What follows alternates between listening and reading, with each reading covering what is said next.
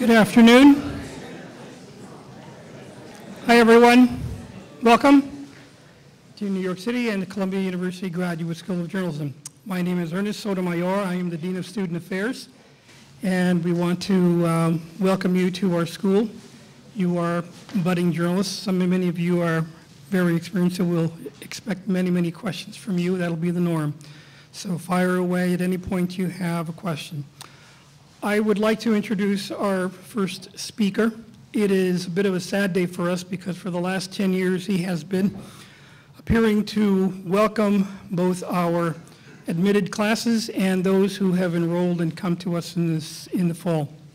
This will be the last class that he will be welcoming in advance of enrollment because he will be stepping down July 1. But he's here today to speak to you, tell you a little bit about the school, its history, and what you can expect. Nick Lemann.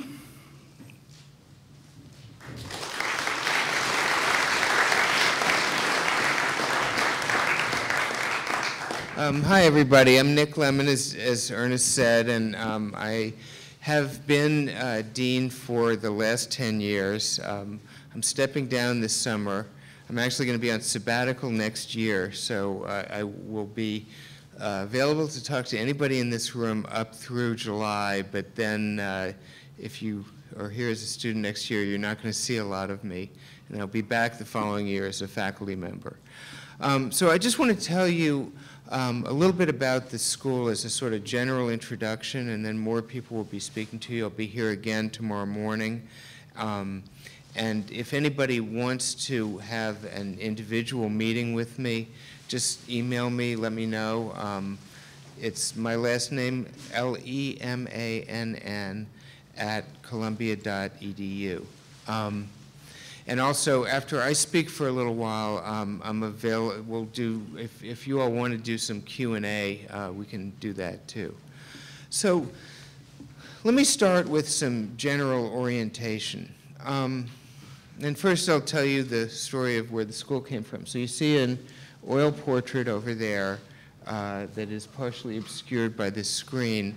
That's a picture of the school's founder, Joseph Pulitzer. Thank you.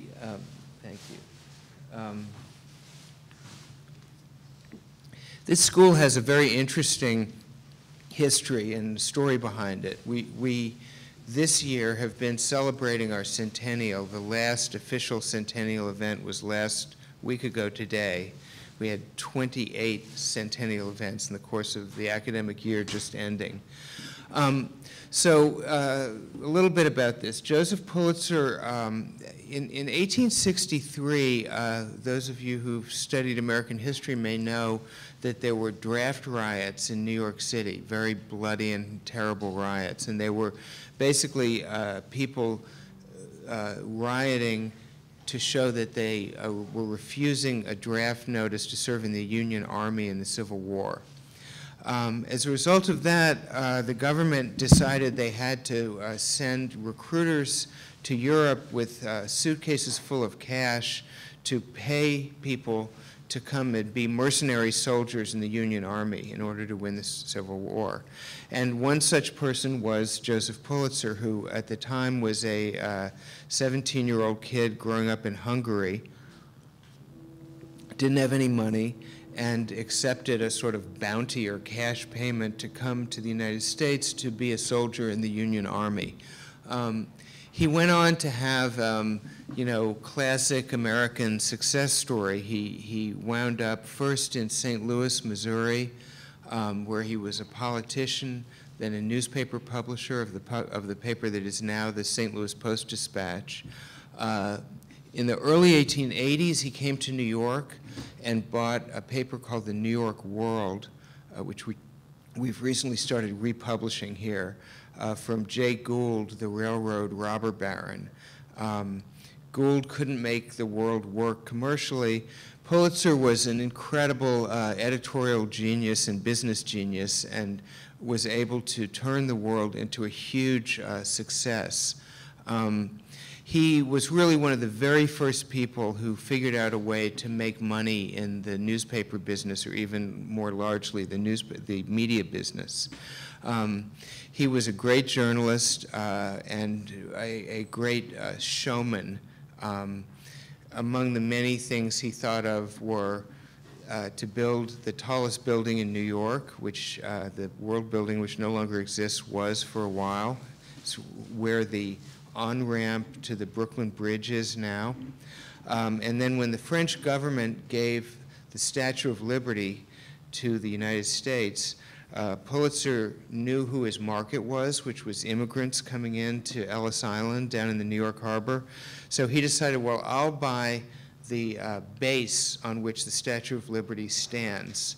So he paid for that, and that allowed him to use the Statue of Liberty as a kind of personal logo for the New York world. And so he became kind of the symbol of welcoming immigrants into New York City. And that made the paper a big success. After about 10 years after he had bought the World, Pulitzer had an idea which was original and not considered entirely sane at the time, which was that a great university should have a school to train journalists. And not only that, but that journalists should be given prizes for distinguished work. So he came to Columbia University here in 1892 and said to the then powers that be, I will give you a couple $1 million, which was real money back then, and if you will start a series of prizes in a school of journalism. And Columbia said no. He was very persistent, and he came back 10 years later in 1902. Columbia had a new president then. Pulitzer had a technique to break down Columbia's resistance, which was saying that if he didn't give the money to Columbia, he would give the money to Harvard. And Columbia changed its mind and said yes. So in 1903, there was a big announcement that Mr. Pulitzer had made a gift to Columbia to create a school of journalism and to create a system of prizes for journalists. That's where the Pulitzer Prizes, which were announced last Monday, run in this building, came from. Couple of things to add to that. Within about 5 seconds after the gift was announced, a fight broke out, where a lot of journalists were saying, but you don't need to go to journalism school to be a journalist. And they had a really strong argument at the time because there weren't any journalism schools. And Mr. Pulitzer felt he had to defend himself, so he wrote a wonderful article called The School of Journalism in what was then a very prominent sort of thought leader magazine called North American Review.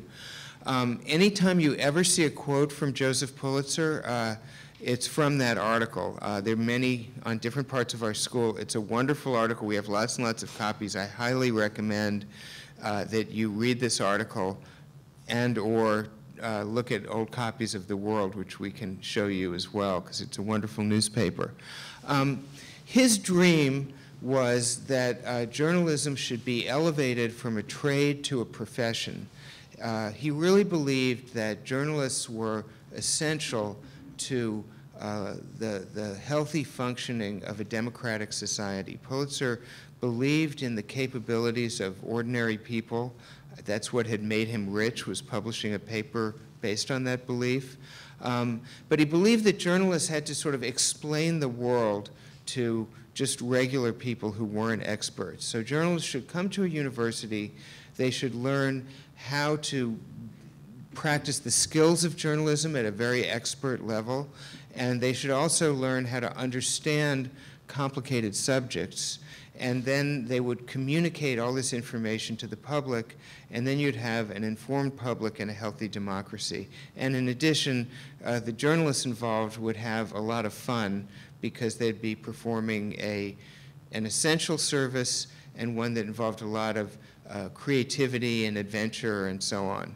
And so it was. So this school opened its doors in the fall of 1912.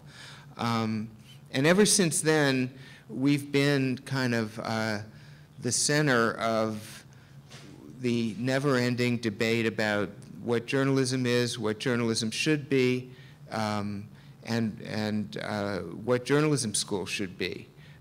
It's one of the reasons it's exciting to be here is if you're here in this room every single day, somebody is up speaking provocatively about something, and ditto in the other room that's named after Pulitzer's paper, the World Room at the other end of the hallway. We are the smallest of the, I believe, 19 schools at Columbia. We are the biggest, by a huge margin, purveyor of professional master's degrees in journalism in the world. We will hand out next month diplomas to 300 people, maybe. That's at about 10% of the world total of people getting master's degrees in journalism, maybe even a little more than that.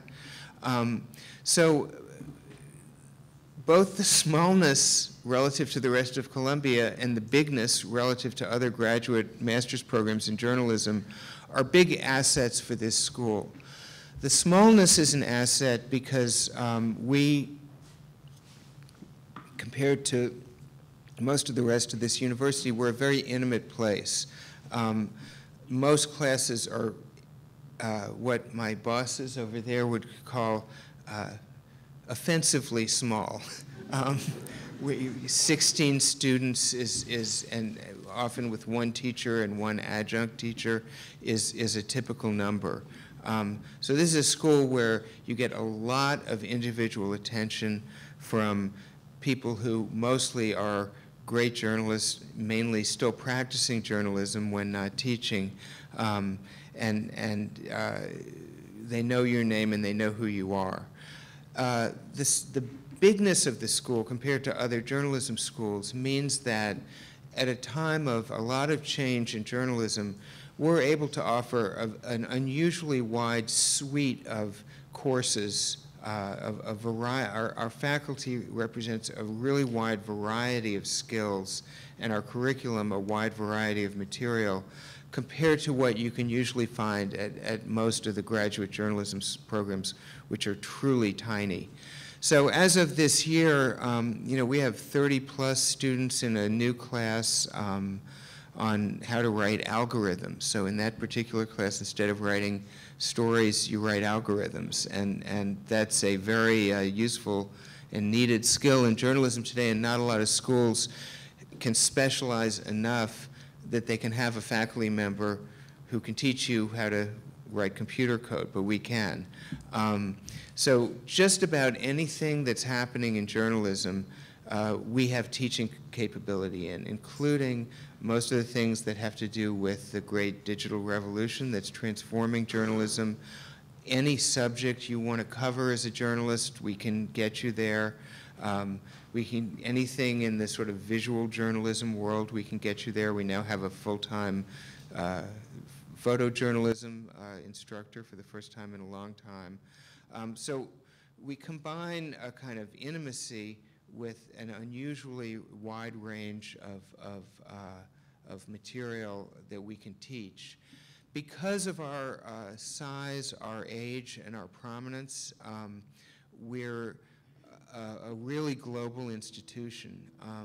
There's no place in the world that you can go where there's journalism where you won't bump into some Columbia journalism grad or other, and where the school's name doesn't have some resonance.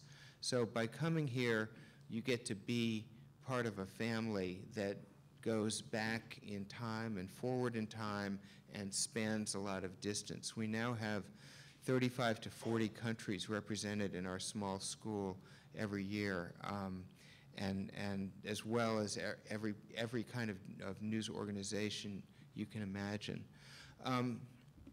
We're a school that has some scholars on the faculty, but most of our faculty, including me, have spent most of our lives as practicing journalists, and most of us, also including me, continue to practice journalism.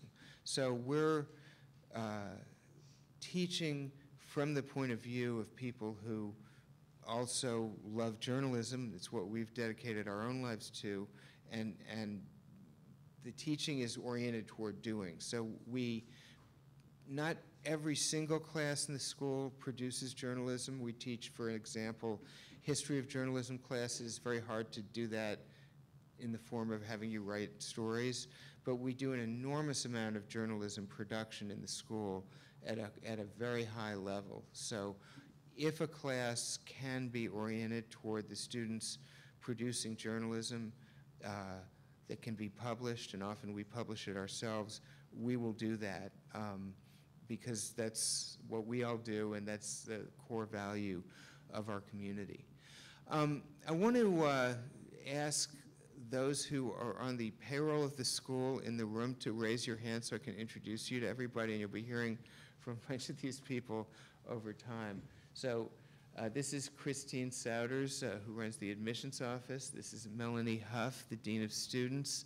This is Ernest Sotomayor, Associate Dean of Student Affairs. Julie Hartenstein, who quickly becomes the most important person in your life if you're here, because she runs the job placement office and is your chief liaison to the job market. Who else is in the room? You gotta help me with my eyesight. I can't. Oh, hi. And Bill, he's not here. Taryn is the financial aid person. Brett also works in the admissions office. You're going to have lots of information about financial aid, which I know is a subject of high interest. Any faculty members here? There were a couple. No? Okay, they'll be back in a minute. And we have a very, very full program through today. I'll be back in the morning, and we'll be kind of running through the days. Let me pause and ask if anybody has any questions or comments or anything. On room full of journalists, no questions?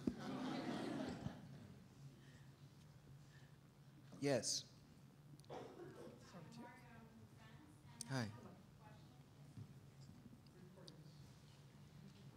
Thank you.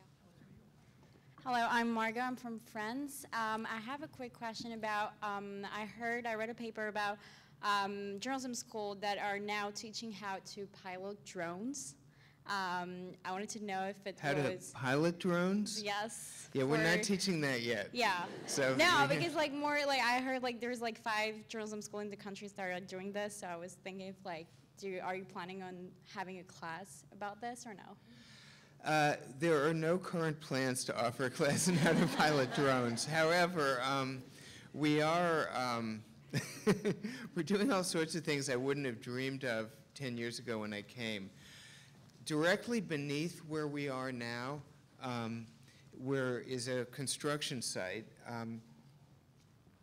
where we're taking some older space in the school and turning it into the home of all of our sort of digital journalism operations. There's 2 big gifts from donors whose names are associated with this. So this will be called the Brown Institute for Media Innovation, and it also contains the Tao Center for Digital Journalism. What this really means is that our primarily digital faculty will work down there, but it's kind of a big open space that'll be filled with postgraduate fellows, people doing research, people taking classes, and they'll be, what we're doing, we're not doing drones yet, but what we are doing is actually making what people call artifacts. We have a partnership now with the Stanford Engineering School. They and we together operate the Brown Institute for Media Innovation. They have a little headquarters and we have a headquarters. And so we actually teach classes, as I said, in how to write computer code as well as how to write all forms of journalism. And the Brown Institute is supposed to make things that either become the basis of media companies or that get sort of plugged into existing news organizations' uses. Like we're now inventing something called personalized TV news down there. Well, not down there, it will be down there, which is a way of having a site that you go to every day that tells you what news pulled from everywhere in the world they think you want to see. So we're having a little kind of lab making stuff like that. Yes. When will it be down there? Well, the folks who do this work are here, and they're on the 6th floor, right up here. The year you would be here, that is the construction year. So we did demolition this year, so if you want to go down and look, you'll see this big, beautiful, empty space filled with light. And we're supposed to have it ready for occupancy on June 1st, 2014. So all the associated activities will be going on, but the actual space, you know, comes on stream next summer. Yes? Does that mean if the associated activities that are going to be happening when we're in school, Mm-hmm. still participate? Absolutely, yeah, yes, yeah, absolutely.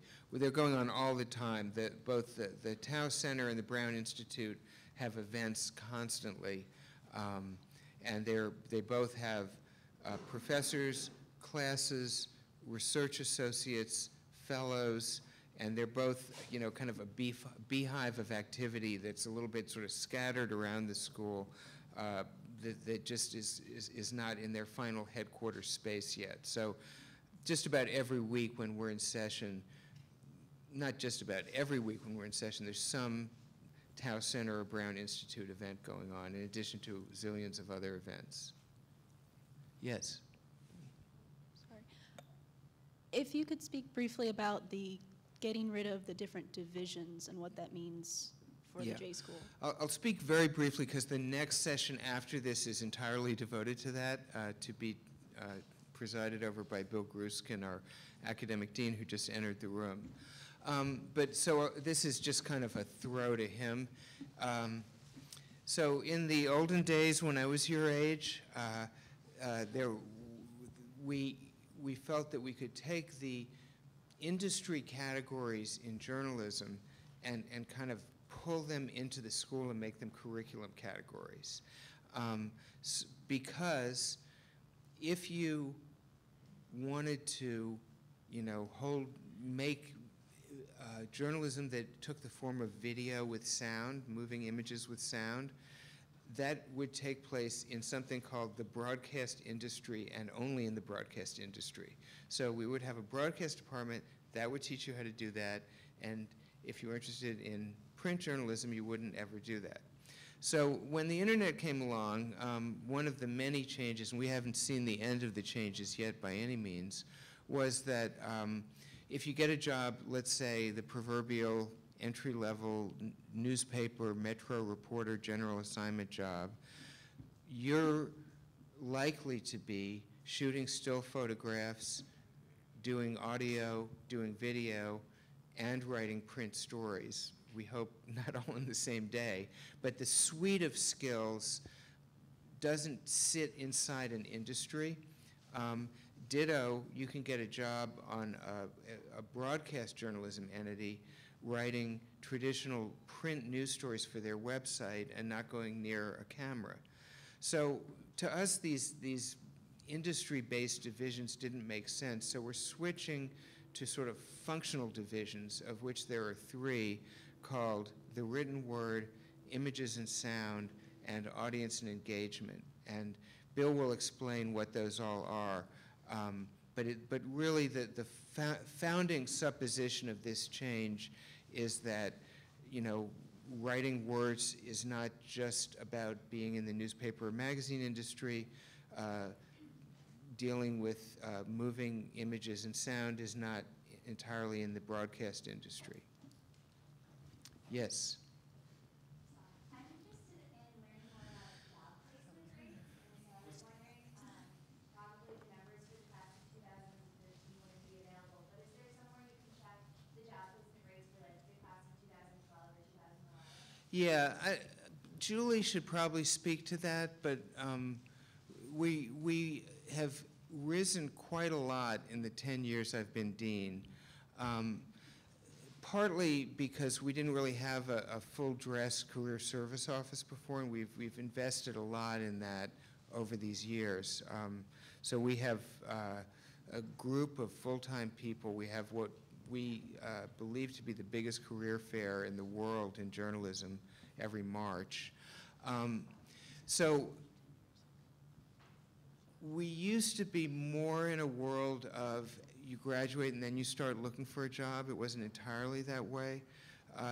Right now, the statistic we like to use is something we call definite plans in journalism at graduation, and that hovers at around 70%. Is that a fair number? A little higher, we're about 74. 10 years ago, we were 40%. And the reason it's this carefully worded thing is some students, believe it or not, will say, I don't want that great job you found for me on the Memphis Commercial Appeal, and instead I want to wear all black and live in Brooklyn and make a documentary film.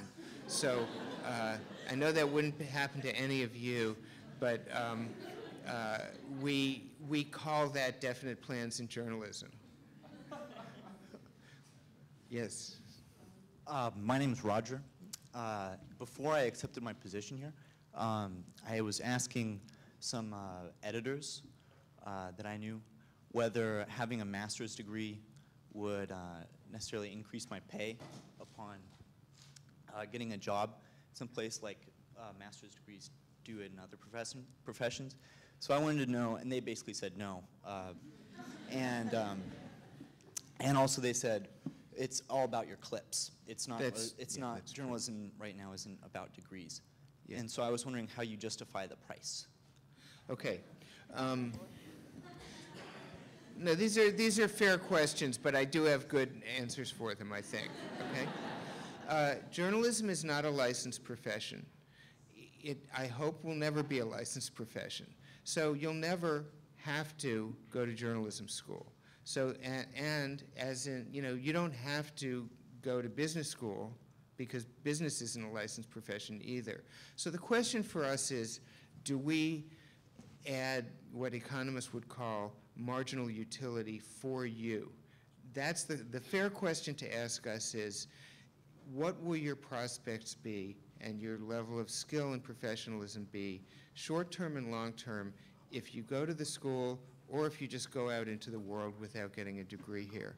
And, we strongly believe, and most people who go here strongly believe, that the answer for the individual who decides to come here is very positive to the school. Our cost is an embedded cost of what it costs to go to any school at any Ivy League university. I say half jokingly, but only half. A Columbia Journalism School degree is the cheapest degree you can get in an Ivy League university, period, full stop, in any field. And that's because, one, we're the only journalism school in an Ivy League university. And two, we have for almost all of our students, except for a handful, a one-year course to degree, which is pretty much unheard of, not just elsewhere at this campus, but throughout the Ivy League. So it's people, we have basically a pass-fail system here, and that's because we're not, and I like this about journalism, we're not a degree from the school is known and respected literally in every news organization in the world, and as I said before, puts you into a network. But we're a field that works on the basis of the work you've done. So Meryl Streep went to Yale Drama School. Does she get acting jobs? Because people said, now Meryl, if you bring me that Yale Drama School diploma, I'm going to cast you in the movie, but if you don't, no. She gets the jobs because she's a great actress. She'd be a great actress probably if she didn't go to Yale Drama School, but you know where I'm going with this. You will graduate from here with a lot of clips. Because we are a production-oriented school, nobody ever says, I want to see your transcript coming out of this school. They say, I want to see your work coming out of this school. And you will have work. You probably have work already, but you'll have more work and really good work when you finish the school, and that's what the people at the career fair are going to want to see from you. And in addition to that, we teach you things that you just can't pick up on the fly on the job.